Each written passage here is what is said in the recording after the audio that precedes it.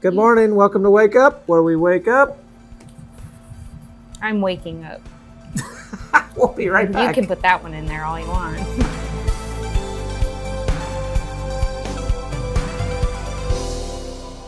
Good morning. Welcome to Wake Up, where we wake up. I'm Pastor Scott. I'm Pastor Holly. And Pastor Jason and Kelly, they're in Hot Coffee, Mississippi on vacation.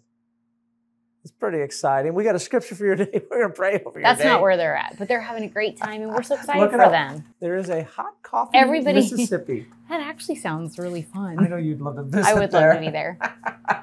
We're going to start off. What's our scripture for the day? Just tell us where to be. Well, I'm going off of you and your sermon, which was amazing. It's like if you haven't seen it, if you didn't see it, you have to see this series. But I would like to start at Hebrews 10, and I'm going to read from verse 22. At 22. All right, we got Comic Wednesday first. Yay! And Stephen Dawson says, I don't know why I always think this is coming, but every time Jason says, hi, I'm Pastor Jason, I expect to say, I am not. And here's the thing, he's not here, so next week, that's what we're doing. Okay. I'm going to do it when he's here. I'm going to do that one. Okay. Cheshire Top Cat said, good reminder, thanks. Also, where is Comment Wednesday? Is that a thing of the past? Yeah, we don't do Comment Wednesday anymore. So we got rid of that. I thought we just did it. What do you mean? All right, next comment.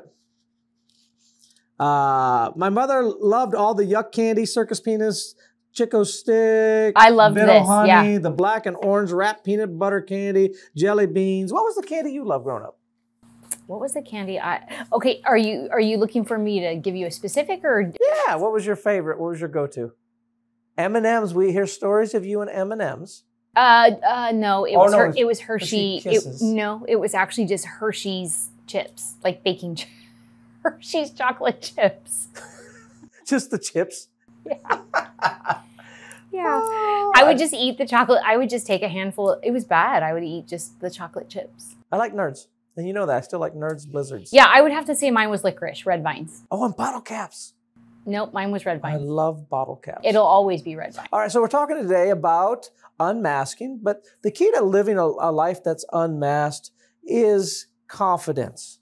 We talked about this Sunday, is don't cast away your confidence because it has a great reward. And when I'm confident in not what I can do, but what God can do through me. That's a difference. As soon as you get saved, God becomes strong where you're weak. So my confidence isn't what I can do today. It's what God's going to do through me. Confidence means that I have the abilities that I need through Christ Jesus to have success. Yeah. Well, what I liked is when I was sitting under your teaching, I was actually following the scripture in a different translation than you, the Passion Translation. And I love looking at different translations of different passages in scriptures because it says the same thing with different words. And I think that semantics plays a big role in each of our lives of what maybe resonates with the way we hear more than someone else. And so as I was reading it, I thought it was really, really awesome that this scripture also called confidence being convinced of, walking convinced of. And for me, that took on it gave it for me a strong picture of confidence. But I went up a couple scriptures because we were a little bit further down in Hebrews 10. And I came, and this is what I came upon in verse 22. We come closer to God and approach him with an open heart, fully convinced by faith that nothing will keep us at a distance from him. And I was thinking that when you're fully convinced, you walk confident. When you're fully convinced that the Creator loves you, when you're fully convinced that the Creator's on your side, when you're fully convinced that the Creator equipped you with everything you need, when you're fully convinced that the Creator loves you, you walk confident through any of the storms that life might hand you. You walk confident with people and in relationships. And for me, that just took on a different picture. The word convinced. When you're convinced, you can walk confident. Are you convinced that today is a great day?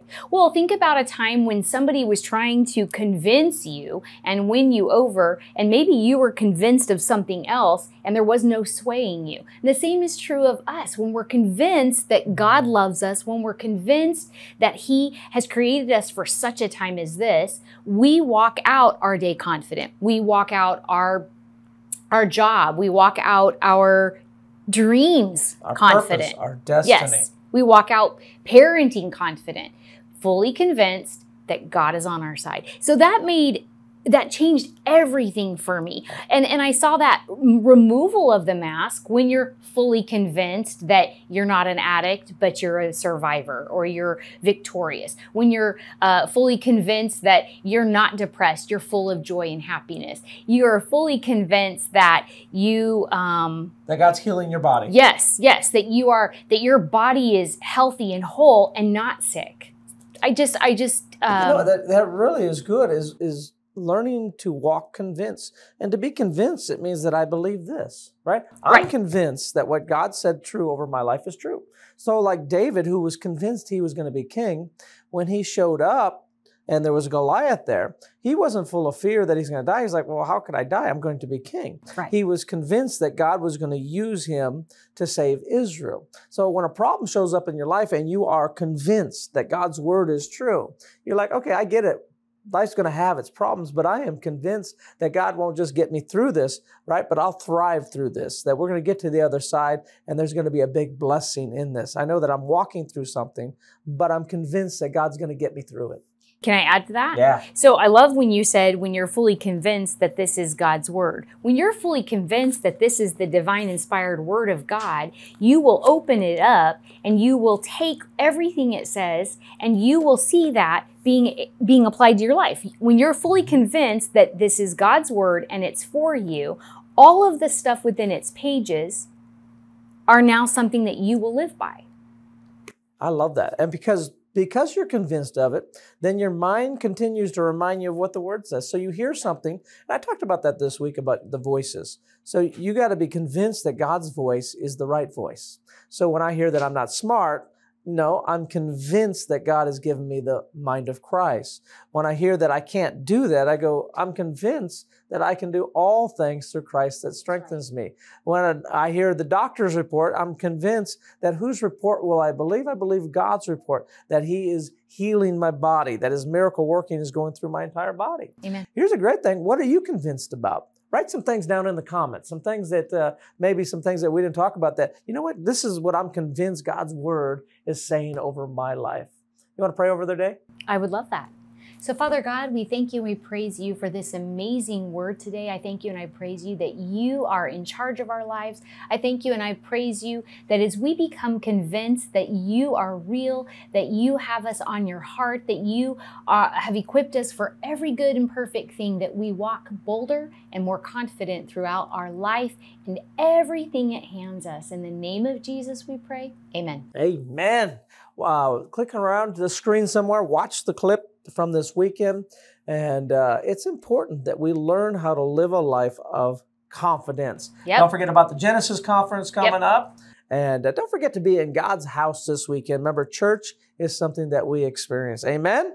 Like and subscribe. Oh, yeah, like and subscribe. Share. And thank you so much for watching, for and tuning in, sandwich. and for listening in. No. Well, okay. Bologna sandwich. Okay. Say it. Why? Bologna sandwich. Why? Is there a joke about bologna sandwich? Say bologna sandwich. I said it. You didn't say it really, though. I did. I said, is there... You gotta tell them the bologna sandwich. Okay, bologna sandwich. Down in the comments, let Holly know what bologna sandwich means. Great. We'll see you tomorrow.